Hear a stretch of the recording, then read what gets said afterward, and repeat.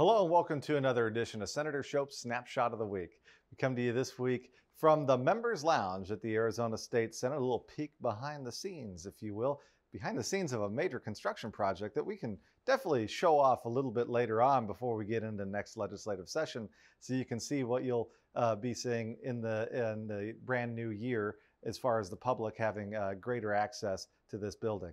We want to start off, though, with Hispanic Heritage Month that just kicked off this September.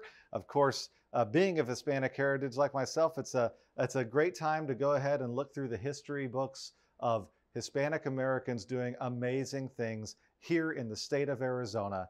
Obviously, we've had governors like Governor Castro, et cetera, and it's the one place. Arizona has always been a place for Hispanic Americans to really shine a light.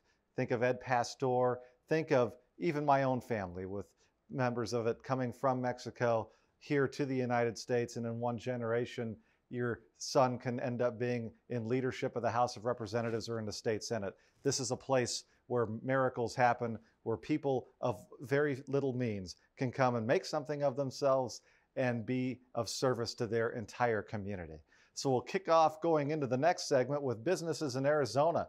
As you know, Legislative District 8 has seen a smorgasbord of businesses open up in the last few years, whether it's Lucid Motors or Nikola, Owens Corning bringing in an additional 50 to 75 jobs in their glass recycling plant that they're literally recycling in Eloy with 75 employees.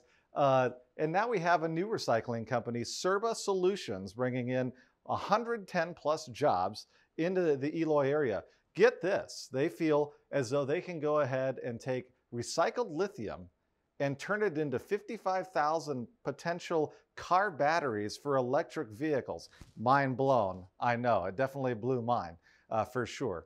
But going forward, we have an obvious big day coming up, and one of my big things that I've been doing, and I did it a couple weeks ago, is reminding you of the registration deadline for this November's election, and that is October 11th.